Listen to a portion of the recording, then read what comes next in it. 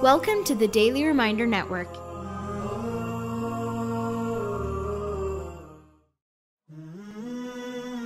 In an effort to revive the traditions of the last and the noblest messenger.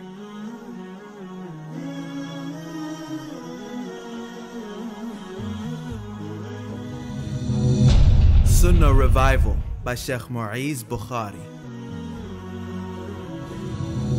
Sunnah of remembering Allah day and night. Assalamu alaikum wa rahmatullahi wa barakatuh. My dear brothers and sisters in Islam, this is Muiz Bukhary recording for the Daily Reminder Network.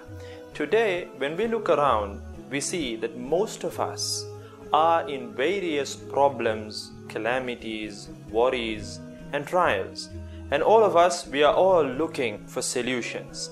The solution that I have to offer to you all today is in the form of a very great sunnah, and that is the sunnah of Adhkar al-Sabahi wal-Masa, the sunnah of remembering our Maker morning and evening.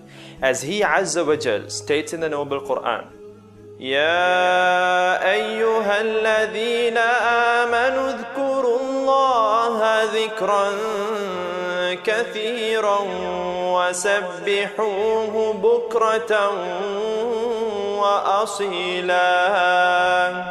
Allahu Akbar. Ya ayyuhalladhina amanu.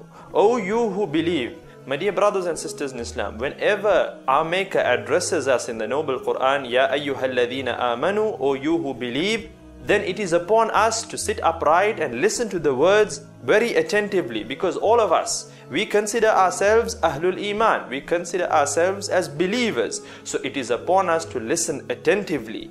Ya ayyuhalladhina amanu, O you who believe, udhkurullaha dhikran kathira. Remember Allah subhanahu wa ta'ala excessively. Wasabbihuhu bukratan wa asila. And exalt Him morning and evening.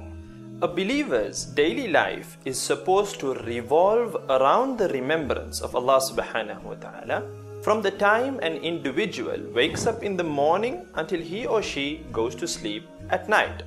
But in this video, we'll be focusing on a more specific type of adhkar, which is the plural of dhikr, the remembrance of Allah subhanahu wa ta'ala, a more specific type that offers an aura of protection or a fortress of protection, if you will, from all types and forces of evil on a daily basis by the will of Allah subhanahu wa ta'ala. So in the next few minutes, just to keep the video short, we will be touching on a few important adhkar with their virtues.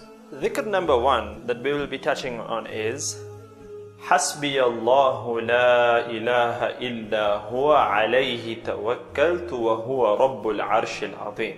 Let me repeat. حسبي الله لا إله إلا هو عليه توكلت وهو رب العرش العظيم.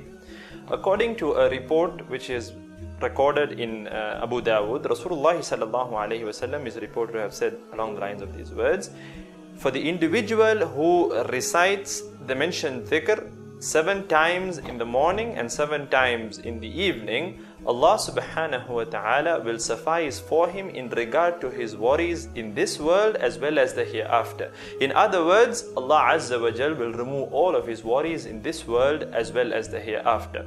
The second dhikr is بسم الله الذي لا يضر مع اسمه شيء في الأرض ولا في السماء وهو السميع العليم. Let me repeat it again. بسم الله الذي لا يضر مع اسمه شيء في الأرض ولا في السماء وهو السميع العليم. Now in regard to this, if an individual were to read it thrice in the morning and thrice in the evening, according to the words of Rasulullah sallallahu alaihi wasallam, once again recorded in Abu Dawud, no harm will ever affect this individual. No evil will ever affect this individual. The third dhikr is رضيت بالله ربا وبالإسلام دينا وبمحمد صلى الله عليه وسلم نبيا. Let me repeat. رضيت بالله ربا وبالإسلام دينا وبمحمد صلى الله عليه وسلم نبيا. The individual who reads this thrice in the morning and thrice in the evening, according to the words of Rasulullah sallallahu alaihi wasallam, which has been recorded in Ahmad, and if I'm not mistaken, the book of Imam al-Nasai too, Allah Azza wa Jal will take it upon Himself to please this individual who reads this dhikr thrice in the morning and thrice in the evening on the day of Qiyamah. Allahu Akbar. The next dhikr is an amazing dhikr because the rewards are just amazing. The dhikr is لا إله إلا الله وحده لا شريك له له الملك وله الحمد وهو على كل شيء قدير. The individual who reads this 100 times in a single day, according to the words of Rasulullah sallallahu alaihi wasallam, he will be rewarded the reward of emancipating or freeing 10 slaves. He will also be rewarded 100 rewards, and also 100 sins will be erased and deleted from his account. Last but not least, he will also be given a protection from all types of evil such as the devils and the jinn for that complete day. Allahu Akbar. The next dhikr is Sayyidul Istighfar, the leader of the du'as of istighfar, seeking forgiveness from Allah subhanahu wa ta'ala, i.e. the best dua to seek forgiveness from Allah subhanahu wa ta'ala. Allahumma anta rabbi la ilaha illa ant, khalaqtani wa ana abduk, wa ana ala ahdika wa wa'dika mastata'at, a'udhu bika min sharri ma sana'at, أبوء لك بنعمتك علي وأبوء بذنبي فاغفر لي فإنه لا يغفر الذنوب إلا أنت.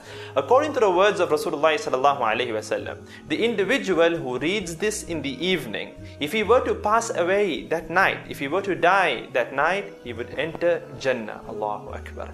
And the individual who reads it in the morning, if he were to pass away, if he were to die during the day, he will enter Jannah. The final dhikr that I hope to touch in this video is a very important dhikr, and that is Ayatul Kursi, the greatest verse in the noble Quran. According to the words of Rasulullah sallallahu alaihi wasallam, the individual who reads it in the morning, who reads Ayatul Kursi in the morning, he will be offered a protection from all types of evil jinn and devils, all of the devils and the jinnat. And the individual who reads it in the evening, he will be given protection throughout the night from all types of devils and jinnat. May Allah subhanahu wa ta'ala save us all.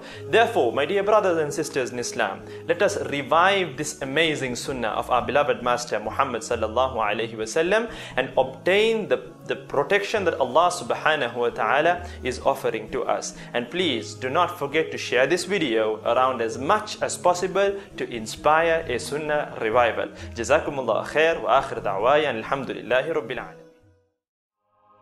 Support the dawah. Donate now. Go to thedailyreminder.org/donate.